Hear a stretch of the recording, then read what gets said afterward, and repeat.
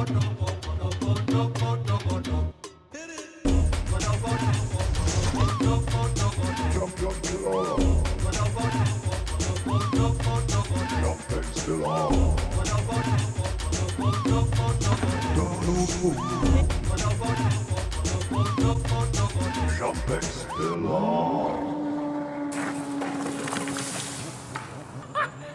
fine, dude.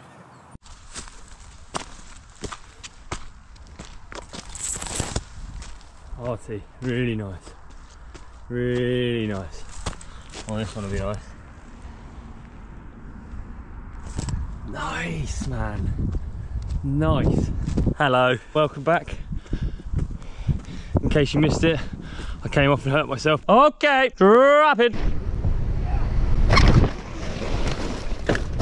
But now we're 4 weeks in. I don't know what I've done for the last 4 weeks. I've done loads of podcasts and I've done loads of walking, creeping around, which is exactly what I'm doing now. Progress update. The swelling's gone down and I can do this. The knuckle doesn't look very even, but lots of swelling gone down and way less pain. For the first 2 weeks it was quite annoying, but oh no. So at least now it doesn't feel like it's graunching around and I can actually swing it around now and it doesn't hurt the whole time. So that's fantastic. My right elbow isn't quite straightening out at the minute and I don't know why. But we're going to have physio very soon. He's probably going to jump on it. It's going to be all good. 4 weeks in, man, I feel like we're rapidly approaching a point where I'm going to be able to ride. As someone who does a lot of exercise and stuff and stays busy, I really struggle when I'm not capable of filling my days with exercise. I think like I should be able to like look at it as like a blessing, a little bit of time off, but I'm a bit one-dimensional, I'll be honest. I don't know what else to do with myself. That's why I find myself going on massive walks. They're kind of like cross-country rides, but walks. That's exactly what they are. I guess that's what walks are. There we go. Learning, growing. So creating a custom bike is one of the coolest things you can do. It's what I did in my last injury and it was great fun. It kept me occupied and gave me something to look forward to when I came back. That was the pink bike. Maybe I can put clips in of the pink bike here. This time, we think we've come up with an idea for this next custom bike. Hopefully in the next clip, you might have more of an idea of what this bike's gonna look like. Whoa. There it is. Yes, that's right. The inspiration for my new bike. Look at it, man. So admittedly I had a short-lived affair with the ocean.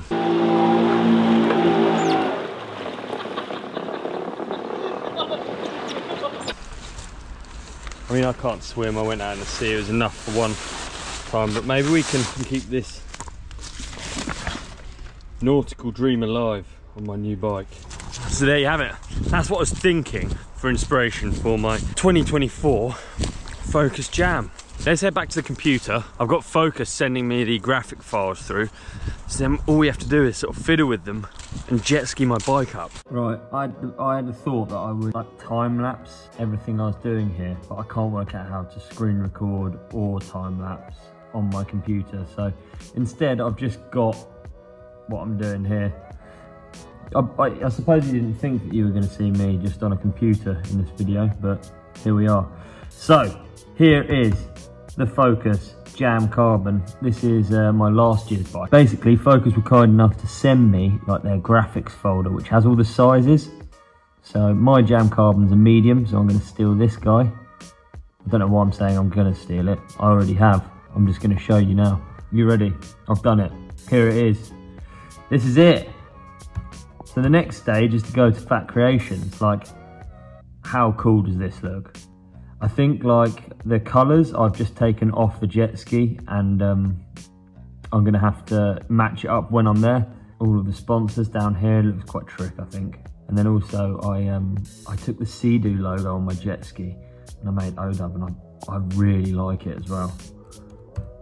Hyped on that. So yeah, here we have it. Oh, I also did my forks. So these are Trace 36 graphics that I've just sort of like changed around a bit. Because I think it's worth doing forks at the same time, like it'll look more complete. It'll look more like this. Oh yeah, can't wait, very excited. Let's head to Fat Creations. That was a bad ending. Maybe I could, yeah. Oh, my finger doesn't work. That's right. That's more like it. Woo! Okay, so you saw how I designed it. We're on our way now to Fat Creations. I've already dropped the bike off a long time ago. They prepped it, and I'm coming in to do a day of work experience. And I think we got Deeks coming along as well, because he's got a Cuzzy bike too. So maybe after this video, head over to Deeks' page and you'll be able to see his bike too. I don't even know if that's a thing. Another day working on the finest custom bikes. My jet ski jam. Hope you like it. You excited? I don't think you're as excited as me. Maybe I'm just caffeinated. I don't know. It's pretty early. Peace and love. See you next one. Probably going to come out of my chest into the door. Something like that. Oh no. There he is. Well, it's had an update. The dad cam has had an update. What's going on? Deeks, we've just arrived at Fat Creations. Can you just do the intro? Because I feel like you're better at it than me. And okay. You can do mine. We like it. All so right, today, perfect. It's very special because we're not only doing my bike, but your very special bike, which the viewers will see, and some will already have an idea what it is, but who knows? It's very cool. We're going to take you through the process. Check it out. Dude, that was a really good intro, because you didn't know what I've already filmed. No. So that was really good. Oh, look who it is. Trying to get out. Ducking. He's going into that room. We'll get more from Aaron in a minute. Here's my bike. It's already been rubbed down and primed. So it goes all the way back to carbon and then gets primed up. Here's my fork. I think they're my forks. Honestly, they're naked, so I don't know. I don't know. Which are my forks? Hey, I think they're my forks, aren't they? We don't know. That is so weird. You don't realise which is which when they're naked. Well, surely you know if you've got pinch bolts. Do you know, Deeks? Oh yeah, these are mine. Hey, right, okay, it's okay, right, no worries. So the Exfusions are here, as you can see, all primed. They're butt naked. They're a bit embarrassed. I shouldn't really be filming them this close, so let's take it away. And then here is the design that you've previously seen me work on. Spouted on about it, have you? On my, yeah, just yeah. Oh, what a shame! I did screen recording. We're here with Bex. We're gonna paint. We're gonna pick the paints. You reckon you've got some to match the design? I think so. It's just the blue that we're considering, isn't it? So yeah. Oh my goodness, it's perfect. Is it? Snow pearl. Yeah, and green, slime green, and slime green. This is just a base names. Like purple, but I call Look it how perfect 90s, it is. 90s it looks so jet ski, especially when it dries. Hyped. I think we're ready to go. Lint-free cloth, thinner, all of this paint a bit softer. We've just been explained properly, but I think that's essentially it. I've got orange gloves on. That's all the information I've got at the minute. Catch you in a bit.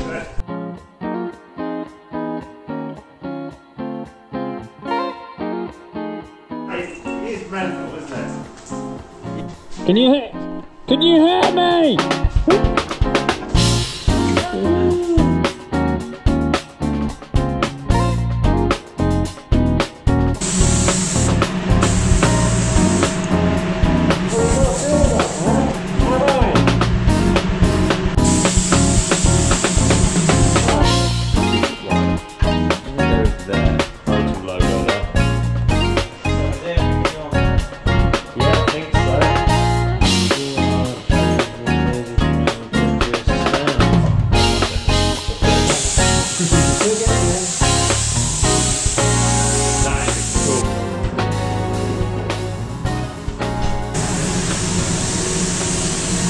Look at that. I don't know when to stop showing you bits because I don't know.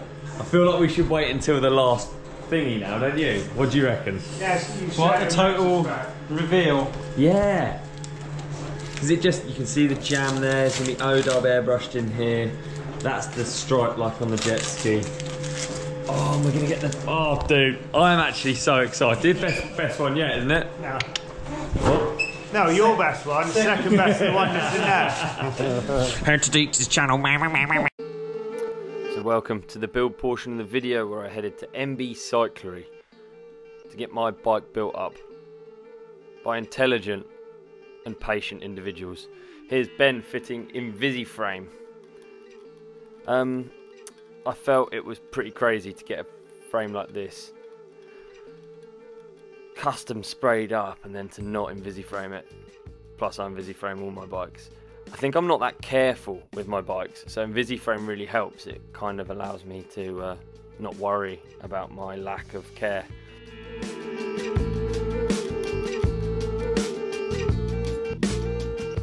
The cool thing about this kit is that you literally can't see it. It's the same gloss finish, so it's not like you're taking a perfect custom bike and ruining it, you're just looking after it. I didn't trust myself with the process, so I got Ben to do it. I have done it myself, and it wasn't that bad, but yeah, I thought this bike in particular is quite a cool one, so I wanted it to be perfect. And perfect is probably the finish I can't achieve, I'll be honest.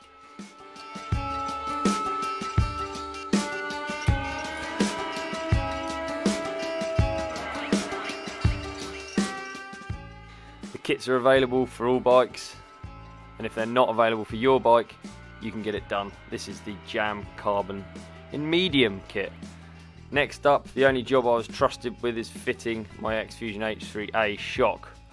I went for air shock on this bike just because I hit ramps sometimes and do different stuff, and it's cool to have the adjustability.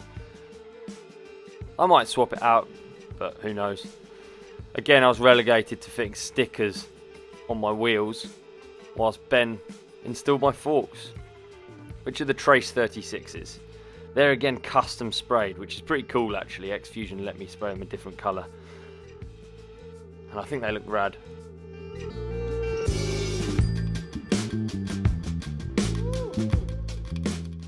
Onto the cockpit.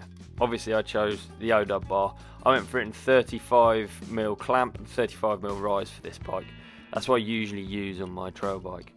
I have them cut down to 770mm. Dude, look at me with the numbers, man.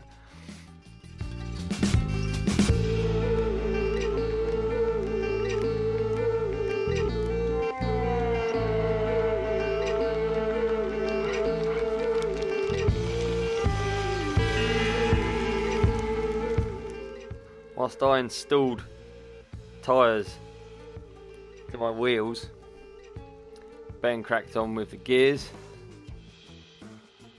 Upgrade Bikes kindly donated a TRP TR12 Evo group set. That was nice of them. That's like cassette everything now, which is cool. I run 165 axe cranks. That used to be short, but I don't think it is anymore. I think everyone runs that.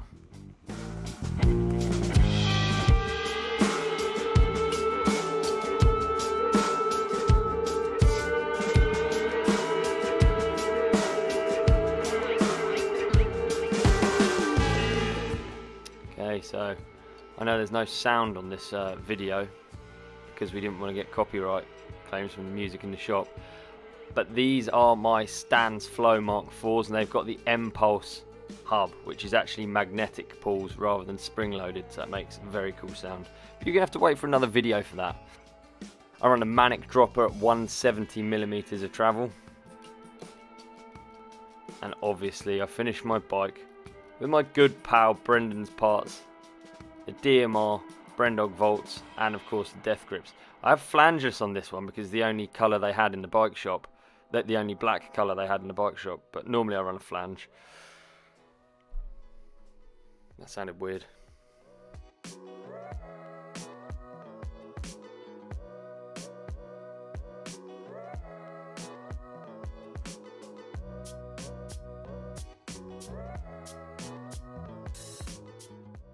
Right, next up, we headed out of the shop. I didn't think I should do the grand reveal in video form. I thought I'd do the grand reveal in photograph form. So I headed to the woods with Rue Fowler.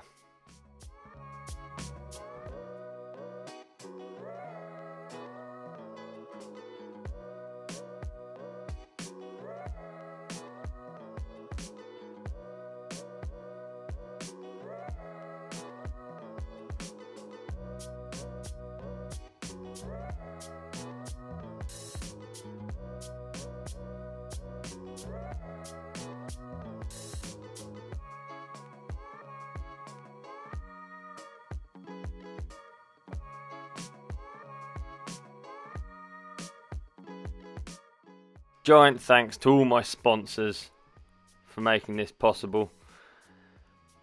Big thanks to Ben at MB, to Doug and Naomi, and to Rue for not only building my bike but taking pictures of it and videoing it too.